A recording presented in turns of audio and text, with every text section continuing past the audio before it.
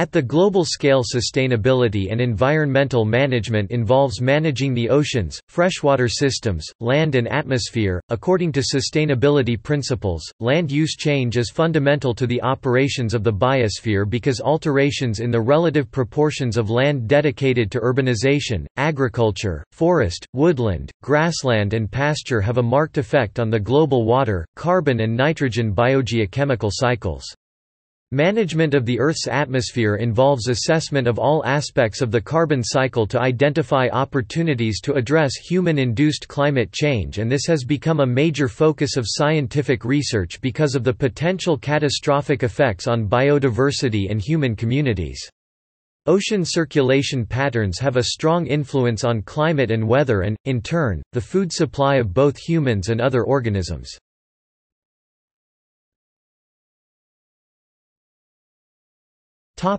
Atmosphere.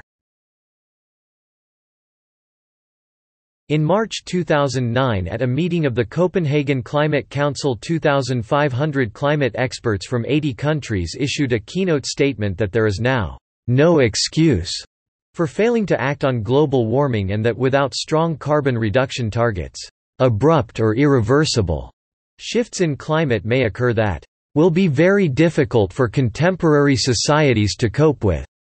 Management of the global atmosphere now involves assessment of all aspects of the carbon cycle to identify opportunities to address human-induced climate change, and this has become a major focus of scientific research because of the potential catastrophic effects on biodiversity and human communities.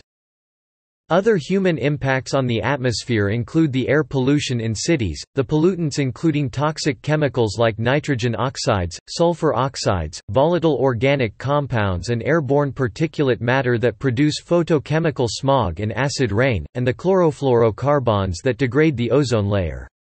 Anthropogenic particulates such as sulfate aerosols in the atmosphere reduce the direct irradiance and reflectance albedo of the Earth's surface.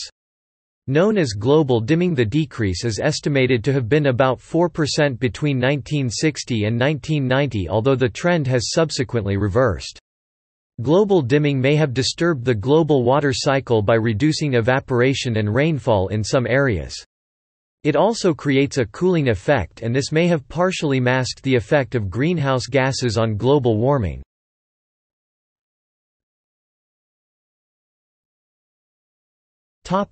Oceans. Ocean circulation patterns have a strong influence on climate and weather and, in turn, the food supply of both humans and other organisms. Scientists have warned of the possibility, under the influence of climate change, of a sudden alteration in circulation patterns of ocean currents that could drastically alter the climate in some regions of the globe. Major human environmental impacts occur in the more habitable regions of the ocean fringes, the estuaries, coastline and bays. 10% of the world's population, about 600 million people, live in low-lying areas vulnerable to sea level rise.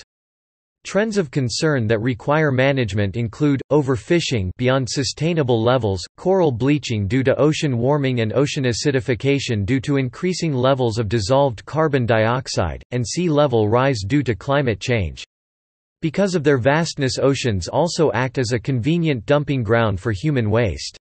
Remedial strategies include, more careful waste management, statutory control of overfishing by adoption of sustainable fishing practices and the use of environmentally sensitive and sustainable aquaculture and fish farming, reduction of fossil fuel emissions and restoration of coastal and other marine habitat.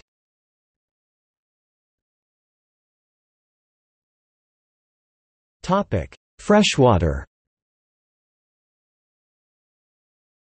Water covers 71% of the Earth's surface. Of this, 97.5% is the salty water of the oceans and only 2.5% freshwater, most of which is locked up in the Antarctic ice sheet. The remaining freshwater is found in lakes, rivers, wetlands, the soil, aquifers and atmosphere. All life depends on the solar-powered global water cycle, the evaporation from oceans and land to form water vapor that later condenses from clouds as rain, which then becomes the renewable part of the freshwater supply. Awareness of the global importance of preserving water for ecosystem services has only recently emerged as, during the 20th century, more than half the world's wetlands have been lost along with their valuable environmental services. Biodiversity-rich freshwater ecosystems are currently declining faster than marine or land ecosystems, making them the world's most vulnerable habitats. Increasing urbanization pollutes clean water supplies, and much of the world still does not have access to clean, safe water. In the industrial world, demand management has slowed absolute usage rates, but increasingly water is being transported over vast distances from water-rich natural areas to population-dense urban areas, and energy-hungry desalination is becoming more widely used. Greater emphasis is now being placed on the improved management of blue harvestable and green soil water available for plant use water, and this applies at all scales of water management.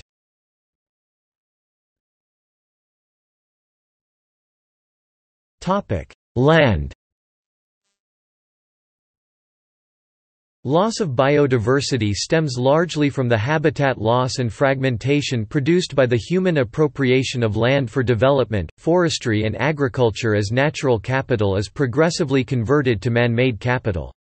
Land use change is fundamental to the operations of the biosphere because alterations in the relative proportions of land dedicated to urbanization, agriculture, forest, woodland, grassland and pasture have a marked effect on the global water, carbon and nitrogen biogeochemical cycles, and this can impact negatively on both natural and human systems. At the local human scale, major sustainability benefits accrue from the pursuit of green cities and sustainable parks and gardens.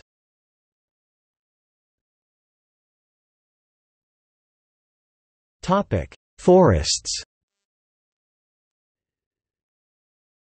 Since the Neolithic Revolution, human use has reduced the world's forest cover by about 47%. Present-day forests occupy about a quarter of the world's ice-free land, with about half of these occurring in the tropics. In temperate and boreal regions, forest area is gradually increasing with the exception of Siberia, but deforestation in the tropics is of major concern. Forests moderate the local climate and the global water cycle through their light reflectance, albedo, and evapotranspiration. They also conserve biodiversity, protect water quality, preserve soil and soil quality, provide fuel and pharmaceuticals, and purify the air. These free ecosystem services are not given a market value under most current economic systems, and so forest conservation has little appeal when compared with the economic benefits of logging and clearance, which, through soil degradation and organic decomposition, returns carbon dioxide to the atmosphere. The United Nations Food and Agriculture Organization (FAO) estimates that about 90% of the carbon stored in land vegetation is locked up in trees, and that they sequester about 50% more carbon than is present in the atmosphere. Changes in land use currently contribute about 20% of total global carbon emissions. Heavily logged Indonesia and Brazil are a major source of emissions. Climate change can be mitigated by sequestering carbon in reforestation schemes, plantations and timber products. Also, wood biomass can be utilized as a renewable carbon-neutral fuel. The FAO has suggested that, over the period 2005 to 2050, effective use of tree planting could absorb about 10 to 20% of man-made emissions, so monitoring the condition of the world's forests must be part of a global strategy to mitigate emissions and protect ecosystem services. However, climate change may preempt this FAO scenario, as a study by the International Union of Forest Research Organizations in 2009 concluded that the stress of a 2.5 C (4.5 F) temperature rise above pre-industrial levels could result in the release of vast amounts of carbon, so the potential of forests to act as carbon sinks is at risk of being lost entirely.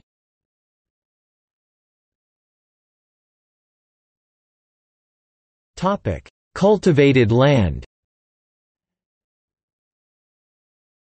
Feeding more than 6 billion human bodies takes a heavy toll on the Earth's resources. This begins with the appropriation of about 38% of the Earth's land surface and about 20% of its net primary productivity. Added to this are the resource-hungry activities of industrial agribusiness, everything from the crop need for irrigation water, synthetic fertilizers and pesticides to the resource costs of food packaging, transport, now a major part of global trade, and retail. Food is essential to life. But the list of environmental costs of food production is a long one: topsoil depletion, erosion and conversion to desert from constant tillage of annual crops, overgrazing, salinization, sodification, waterlogging, high levels of fossil fuel use, reliance on inorganic fertilizers and synthetic organic pesticides, reductions in genetic diversity by the mass use of monocultures, water resource depletion, pollution of water bodies by runoff and groundwater contamination, social problems including the decline of family farms and weakening of rural communities. All of these environmental problems associated with industrial agriculture and agribusiness are now being addressed through such movements as sustainable agriculture, organic farming and more sustainable business practices.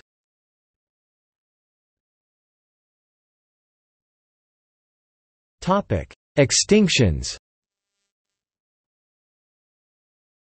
Although biodiversity loss can be monitored simply as loss of species, effective conservation demands the protection of species within their natural habitats and ecosystems. Following human migration and population growth, species extinctions have progressively increased to a rate unprecedented since the Cretaceous-Paleogene extinction event. Known as the Holocene extinction event, this current human-induced extinction of species ranks as one of the world's 6 mass extinction events.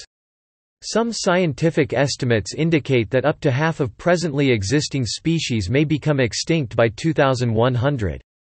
Current extinction rates are 100 to 1,000 times their pre-human levels, with more than 10% birds and mammals threatened, about 8% of plants, 5% of fish, and more than 20% of freshwater species. The 2008 IUCN Red List warns that long-term droughts and extreme weather put additional stress on key habitats and, for example, lists 1,226 bird species as threatened with extinction, which is 1 in 8 of all bird species.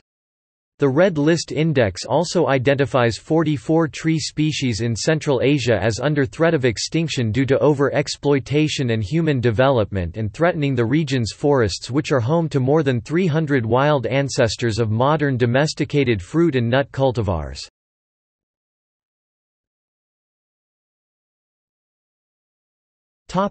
Biological invasions. In many parts of the industrial world, land clearing for agriculture has diminished, and here the greatest threat to biodiversity, after climate change, has become the destructive effect of invasive species.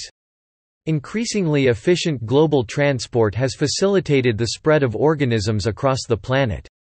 The potential danger of this aspect of globalization is starkly illustrated through the spread of human diseases like HIV/AIDS, mad cow disease, bird flu and swine flu, but invasive plants and animals are also having a devastating impact on native biodiversity. Non-indigenous organisms can quickly occupy disturbed land and natural areas where, in the absence of their natural predators, they are able to thrive. At the global scale, this issue is being addressed through the Global Invasive Species Information Network, but there is improved international biosecurity legislation to minimize the transmission of pathogens and invasive organisms. Also, through CITES legislation, there is control the trade in rare and threatened species. Increasingly at the local level, public awareness programs are alerting communities, gardeners, the nursery industry, collectors, and the pet and aquarium industries, to the harmful effects of potentially invasive species.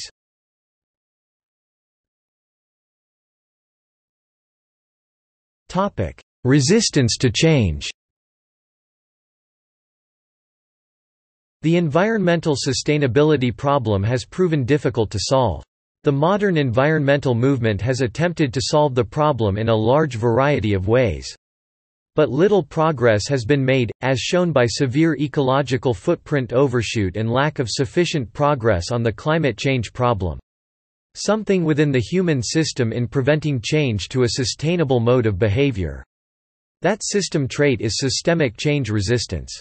Change resistance is also known as organizational resistance, barriers to change, or policy resistance.